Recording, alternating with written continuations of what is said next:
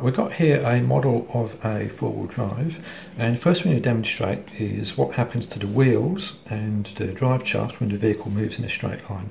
So you can see here that this drive shaft is connected to the back axle, that drive shaft is connected to the front axle. There's a little blue mark here, and there's a little blue mark there, and we've got on each wheel tape to indicate markers as to how far the wheel is going to rotate. So if I move the vehicle forwards,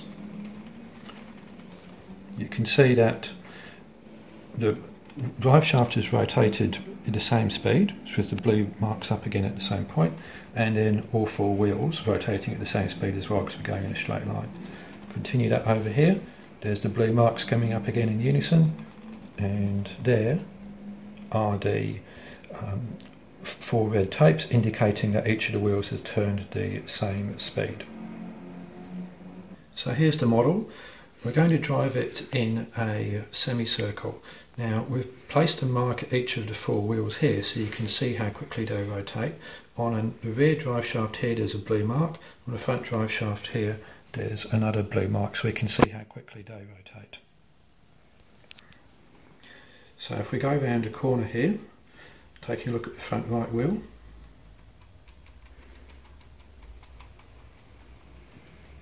you can see here that the front drive shaft already completed one rotation, in fact just a bit over. The rear drive shaft hasn't completed a rotation yet. And here the front right wheel has completed a rotation. The rear back wheel is coming up to a complete rotation, but the rear left is not anywhere close. And here the front drive shaft's made another rotation, rear drive shaft nowhere near. Front left wheels made one rotation, well partial rotation, and the rear left just coming up to its first rotation. So you can see there that as a vehicle goes around a corner, each of these wheels turn at a different speed, this one fastest, this one slowest, and on average the front axle turns quicker than the rear axle, which is why the front drive shaft has to turn faster than the rear drive shaft. So what we've got here is a simple axle, and it's driven by this shaft, and that axle is fixed, so whatever speed this wheel turns, the other wheel must turn, and that's a pretty simple setup. You see it on go-karts and the like there. However, it suffers from a big disadvantage. When we go around a corner, both wheels have to turn at exactly the same speed, and that makes it difficult to go around a corner, as you can see. Wheels are just skidding. If I try and turn a corner sharply, that inside wheel just skids. Now, if we contrast that with this, which is the same setup, but it's actually got a differential. So if we start the two there, look at that. You can see that there's no skid on the inside wheel. The differential is allowing the outside wheel to turn much quicker than the inside wheel. And then we can do that. Whereas with the other model, they both have to turn at the same speed, and you can hear and see the skidding and the jumping. So that's okay with a Lego model on a surface like this. It's not okay when you've got a heavy car on a bitumen road, because you'd get a lot of stress in the axle there, which is why you need a differential to easily allow those wheels to turn. So what we've got here is a model of a four-wheel drive, and it's got three differentials. It's got one at the front, one at the rear, and one in the centre. We called this one a cross-axle differential because it's across an axle here on the rear axle, and the same for the front one, front cross-axle differential. The one in the centre is so called because it is centrally located between the rear and the front axle. I'm going to start the model up, and all four wheels are being driven, and that's great. That's what you want for on-road traction. But if I start to put some resistance on this wheel here, you can see that the other wheel starts to spin. Now off-road, that's a pretty common situation. So you might have this wheel up against a rock or a rut, and then this wheel may be in the air, not have much weight on it, or be on a slippery surface such as mud. What that means is that this wheel is easier to turn than that wheel. Now the way the differential works is it equally splits torque or turning force between the two shafts of an axle, this shaft and that shaft. So this wheel over here will only get as much torque as is required to turn this wheel. And that's a problem, because if there's very little force required to turn this wheel, that's all the force you're going to get there, and that's not going to be enough to get the wheel up and over whatever obstacle is on. However, the advantage of a differential is that it allows you to drive both wheels on an axle at different speeds, so you can go around the corner. Now it doesn't matter which one of these I slow down. I could slow down that one, or this one, or that one. The same effect happens all the way through.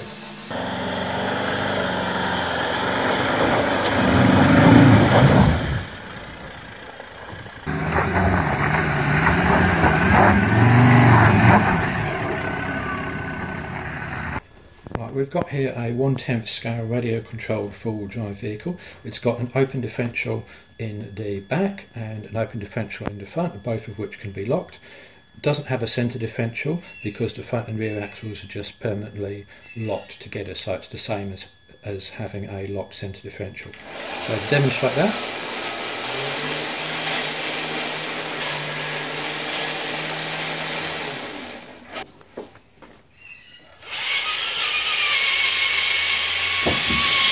okay, so what you can see here is that the open differentials have basically sent all the drive to the wheel that's easiest to turn, and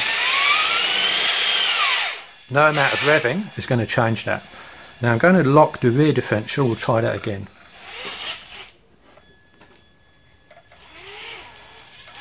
Now you can see there that the back axle is turning, and both rear wheels are being forced to turn at the same speed because we've locked the rear differential. But we still can't get over that obstacle. Now if I lock both front and rear differentials,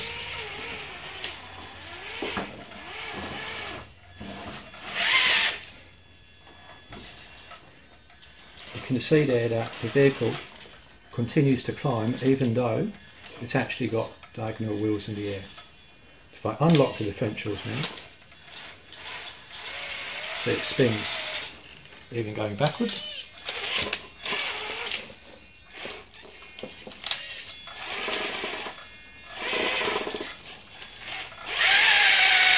Unlock differentials and locked differentials.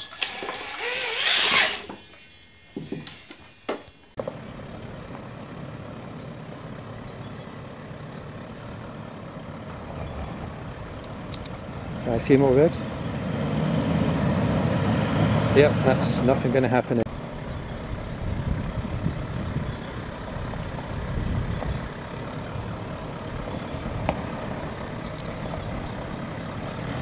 So again, increasing the revs makes no difference at all. The rear axle is rotating, but that's nothing doing on the front right axle, so front right wheel, so we can't go anywhere.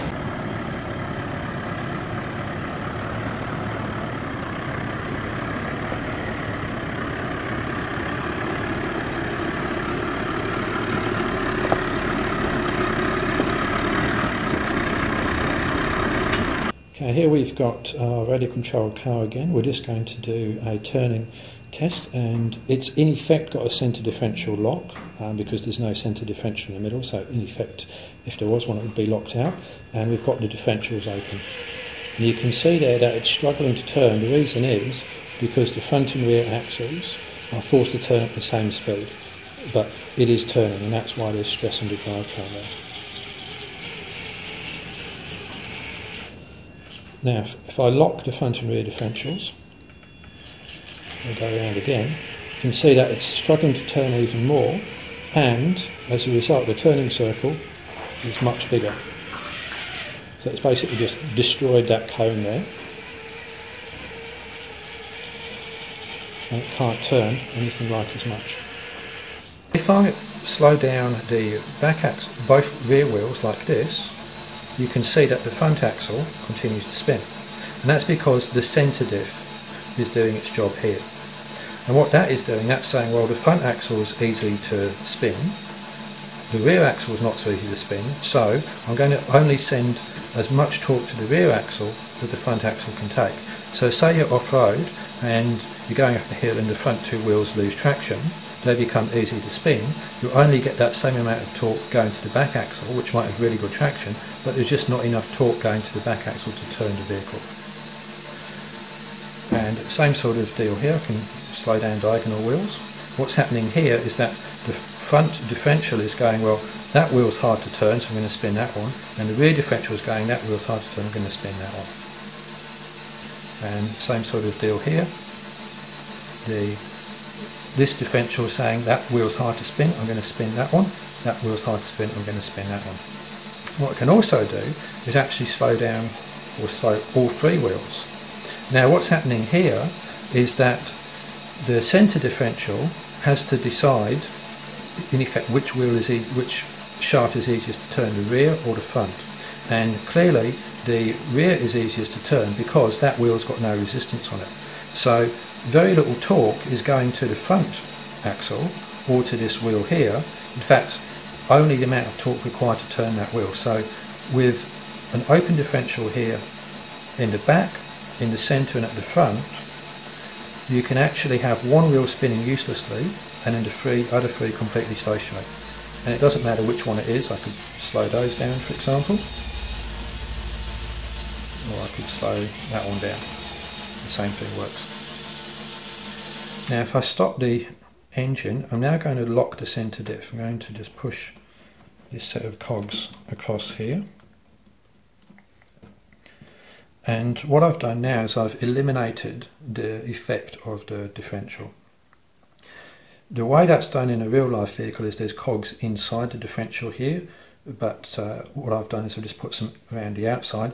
The principle and the result is exactly the same. In effect, this differential no longer exists. So I'm going to restart the model here, and it's the same as it was before. All four wheels are spinning.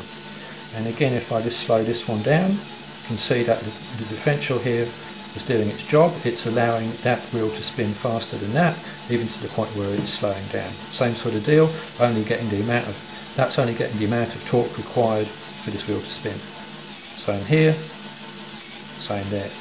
And I could even slow down these two wheels here. Or I can also do a cross axle like that. And this is a pretty common situation off-road when you've got diagonal wheels in the air. Let's say that those two in the air low traction, you'll see them spinning and these two wheels not going anywhere, and that's because the front and rear axles are doing their thing of just distributing torque between an axle and not sending enough torque to this wheel and this wheel, which are the ones that actually have traction you can turn. These wheels have lower traction, hence they're spinning.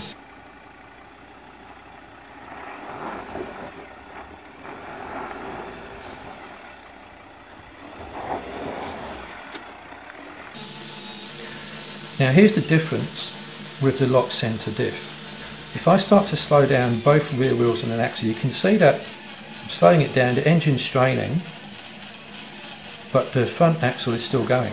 Whereas with the open centre diff, I could easily slow down the rear axle and the front wheel to a complete stop, and the front wheel should just spin. Same sort of deal at the front axle. You can even hear the gears actually jumped a little bit there. So that's the advantage of having the centre differential locked. That means that if you get to a situation where you're losing traction, or you've got a resistance on the back axle here, the front wheels will still continue to pull you through and won't just spin uselessly. You'll still get torque to the back axle there. Whereas if you have an open diff, then as you saw, you can actually slow the rear axle completely, the front wheel spins. However, the locked centre diff will not allow the rear axle to turn at a different speed relative to the front axle when you go around a corner. And that means that you're going to get potentially transmission wind up. So you only should run a centre differential locked when you're off-road, and there is the ability for the front and the rear axle to turn at the same speed, and there to be enough slip in the drivetrain to allow the different wheel speeds to equalise without overstressing the transmission. Alright, so here we've got the model again. The centre diff is unlocked. I'm going to start it up, and because the centre diff is unlocked, this drive shaft can turn at a different speed to that drive shaft. If I hold those back axle still continues to rotate in the front, and the same deal there. So let's see how that looks like. We've got the very slippery slope here, and we'll see how an apparent four-wheel drive works on that.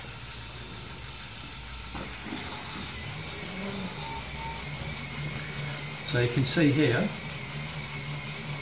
what's happening is that the centre diff is merely allowing this drive shaft to turn quicker than that. That's completely stationary, and these wheels are easier to turn than the back wheels. The reason they're easier is because there's a weight shift towards the back, and also there's the weight of the battery there, but also there's not a lot of traction here. So whatever torque it takes to rotate these wheels is exactly what the back wheels are getting, and even though the back wheels got a lot of traction, there's just no torque being, or very little torque being sent into them, and that's why the vehicle isn't going anywhere. If I was to pick it up, you can see that. What I've done now is I've put no weight at all on these, so the back axle is easier to turn. There's weight on this, so this is now harder to turn, so that's where the torque is going there. So try that again. This doesn't work. Okay, now what I'm going to do now is actually lock the centre diff. So I'm going to put that there. Again, primitive centre diff locking mechanism. So again, four-wheel drive as it was before, but this time this axle has to turn at the same speed as that because we've locked out the differential. So let's see what difference that makes.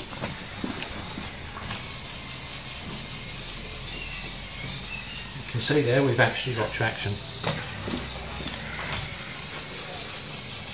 Okay. Still spinning, but the point being that all four wheels are actually rotating in unison now, and that's the purpose of locking the centre differential off-road. Here's the model with the centre diff unlocked. I'm going to put it on the ramp.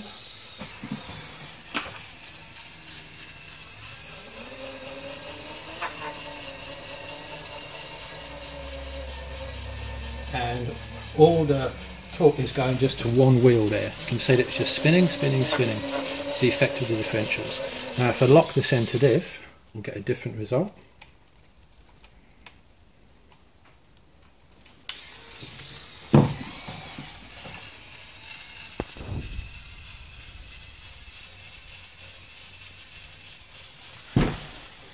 And you see there that we've got the two left wheels spinning. The two right wheels have got traction, but that was enough to get the vehicle further up the ramp.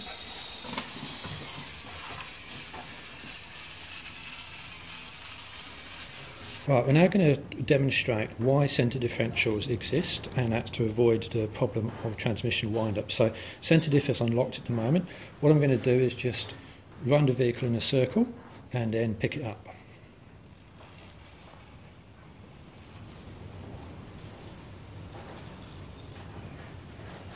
Now, watch what happens to these four wheels when I pick it up. Absolutely nothing.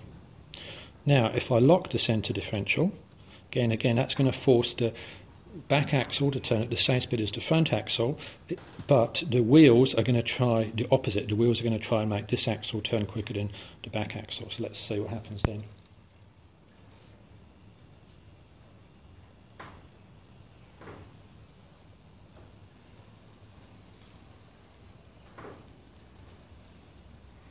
Okay, now I'm going to pick up the car again and look at what happens to the wheels this time. See that? There's a significant amount of stress built up. Now that's what we call transmission wind-up. In a Lego model, it's only Lego, but in a real vehicle that can absolutely wreck your drivetrain, and it gets worse whether you turn left or right and the further you continue to drive.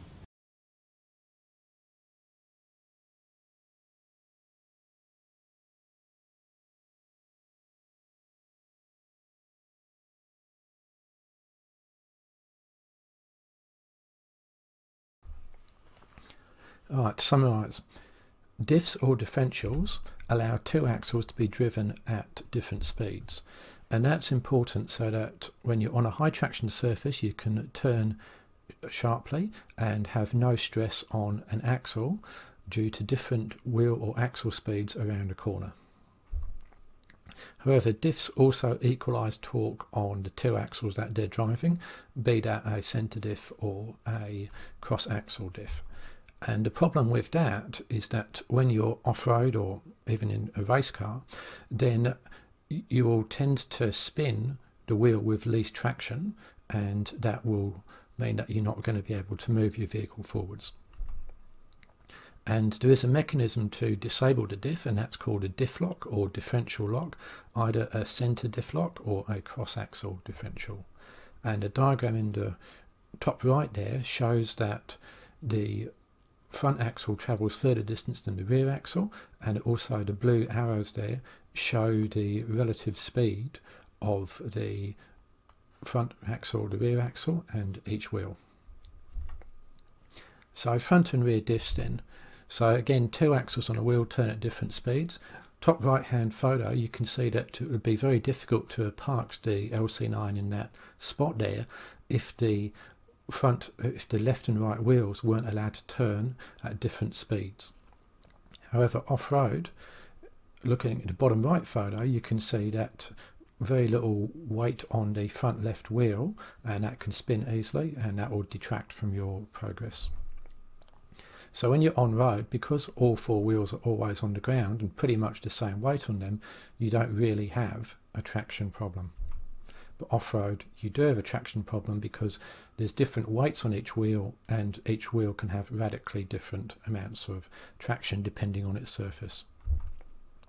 So that's why we have cross-axle locking differentials, and they disable the diff to eliminate the one wheel spin problem, but then that means you can't really turn corners, so they're no good for high traction surfaces such as on-road driving.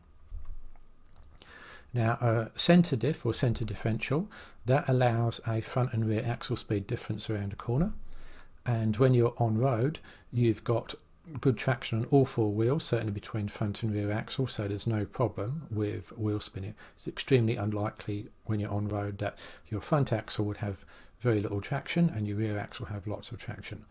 Off-road, that's exactly what you often get, going uphill, downhill, or mud, snow, whatever it is, so therefore you do get traction loss due to that differential effect, and that's why there is a centre differential lock off-road.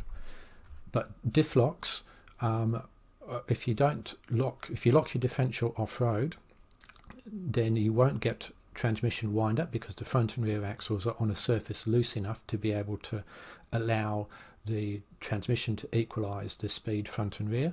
On road, then there's high traction on each of the four wheels, and you get that stress building up between the four wheels trying to turn at different speeds and the front and rear axles trying to turn at the same speed. So recap of what's what: there's your front diff, centre diff, rear diff. Torque is now as a turning force. You can apply torque and nothing can actually move, but it's just simply a turning force. Differential, also known as a diff for short, front, rear and centre. Cross-axle differential lock, also known as a diff lock or locker, or in the case of a front cross-axle locker, front locker, or a rear locker. And a centre differential lock, we call that a centre diff, or sometimes a CD lock, CD for centre diff. We call a normal differential an open diff or unlocked, and obviously one that is locked is called a locking diff. And wind up is that stress created in the drivetrain when the centre diff is locked and the vehicle drives around corners. So thanks for watching. Subscribe to this channel if you want to know more about four-wheel driving, towing or cars, and there'll be more videos. Please feel free to comment with questions, clarifications in the YouTube comments, or follow me on Facebook. Thanks again.